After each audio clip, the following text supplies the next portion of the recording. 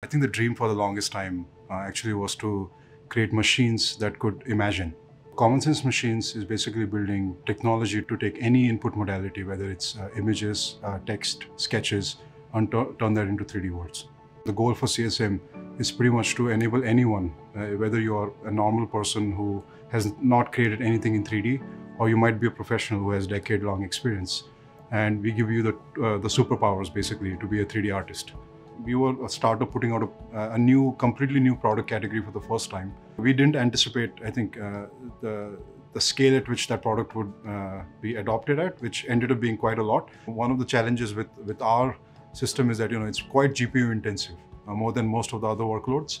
One of the things that we wanted to get right was having a cloud partner that could actually understand our needs. The Oracle team basically was very proactive in understanding where we are at, plus giving us enough support so that we could actually deploy things in time.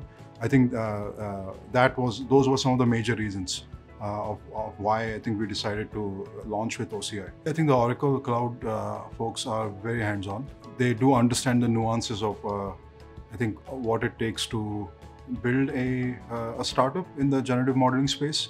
And I think they kind of also took a leap of faith of sorts. They were quite flexible with us to set up an infrastructure that worked for us. Generative models are entering into these 3D creation processes. And also there's going to be new computing platforms where normal people are going to be able to go inside of that, be in a 3D native world, talk to characters, create worlds, create mood boards, do all sorts of 3D explorations. So I'm excited to enter into those realms and make a meaningful contribution.